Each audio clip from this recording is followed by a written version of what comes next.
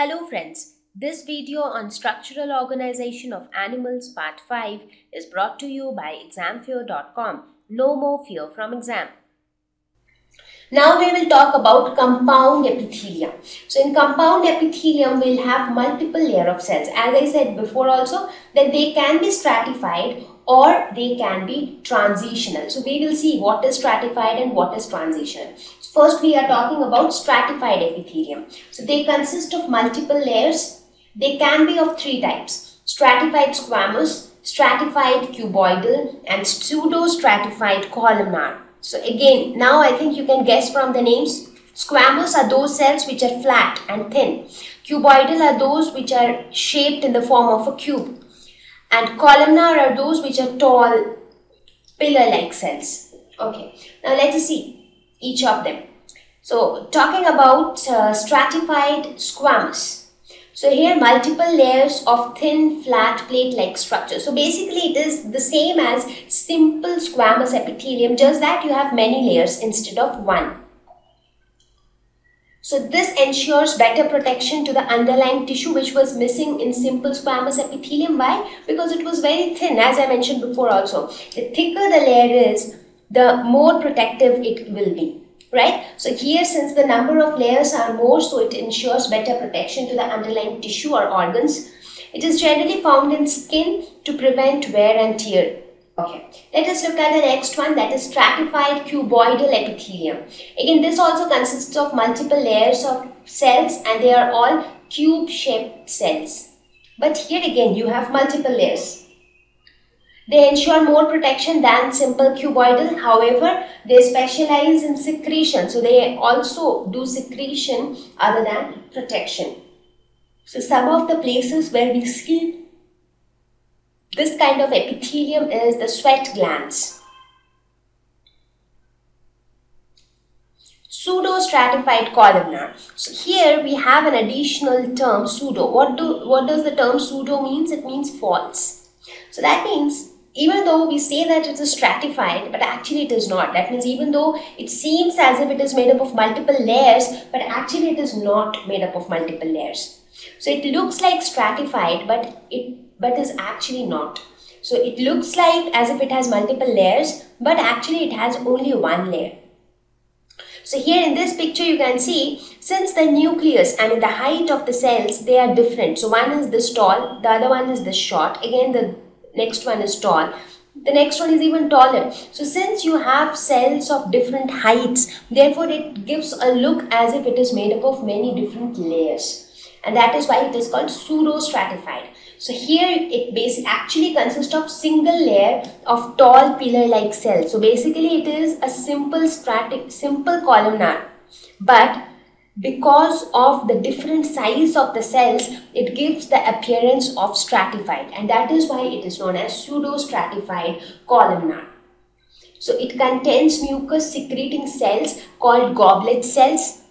So they can be, this pseudo-stratified columnar epithelium can be ciliated or not ciliated.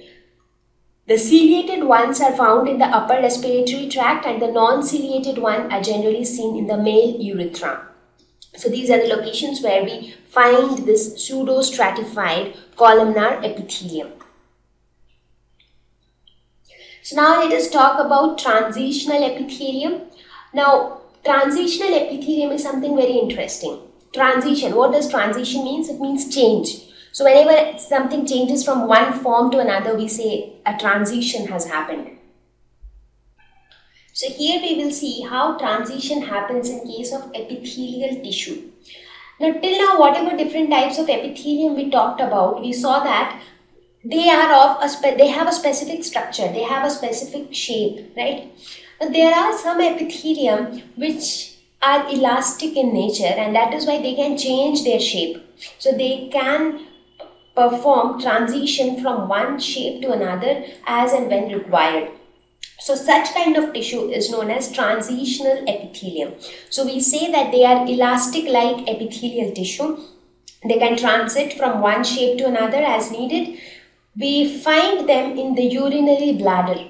So when the bladder is empty, then The type of epithelium which lines it is cuboidal, but when it is full, that is when you drink, when does the bladder becomes full? When you drink a lot of water, a lot of fluids get inside your body, your urinary bladder starts to get full, and when it is almost full, you feel like you get that sensation of passing out urine. So once you pass out urine, the bladder again becomes empty. So again you consume fluid, it again becomes full. So now as your bladder changes from being empty to being full, the shape of the epithelium also changes from cuboidal to squamous. So this type of epithelium is known as transitional epithelium. So here this picture shows how the cells or how the transitional epithelium looks like. This is how they look like, and initially it is cuboidal when empty, and later it becomes squamous. So when full bladder it is squamous, when empty bladder it is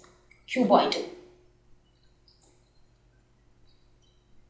Let us talk about another specialized epithelium that is called glandular epithelium. So this is derived from the word gland. What are glands? Something which secretes hormones, enzymes, etc. So this type of epithelium are specialized for secretion. As I mentioned before also, there are some epithelium like whether they are columnar or cuboidal epithelium, but their main purpose is to secrete. So these kind of epithelium are also known as glandular epithelium.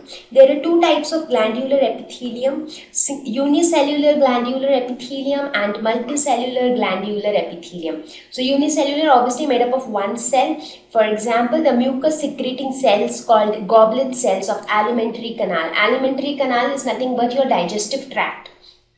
So there you have glandular epithelium which secretes some enzymes and hormones which help in the process of digestion. So they are unicellular glandular epithelium. Whereas the other category is multicellular glandular epithelium, which are made up of many cells. They are found in the salivary gland. So salivary gland, they secrete enzymes like salivary amylase, which also help in the process of not exactly digestion, but it also helps to make the food easier to be broken down to simpler forms. Right? So this was another special type of epithelium. So with this, let us have a quick review on the different types of epithelium which we talked about. So some of the common types of epithelium which we spoke about is like skin. Skin, you have stratified squamous epithelium. Again, mouth, also you have stratified squamous epithelium. So the mouth cavity is also stratified squamous. Talking about the lungs, so here you can see the air sacs of lungs. They are nothing but simple squamous epithelium. Again, the kidney tubules. So inside the kidney tubules, what do we have? We have simple cuboidal epithelium. Again, if you think about the male reproductive organs, so inside the reproductive organs, you can see stratified columnar epithelium. Talking about the digestive tract, again there you can see simple columnar epithelium. The sweat glands, sweat which you get in your body, those sweat glands, they have stratified cuboidal epithelium. So that ways you can try to find out which all parts have which all type of epithelium, because epithelium is almost present everywhere because they act as boundaries, they act as linings of different organs, different body parts. So most of the places you'll be able to see them. It is just that different types of epithelium are present at different locations based on their functions. So with this, I think we can end our discussion on types of epithelium. Thank you. Please visit www.examfear.com to watch more videos, attempt free online test, get free study material, find tutors and mentors. Thank you once again.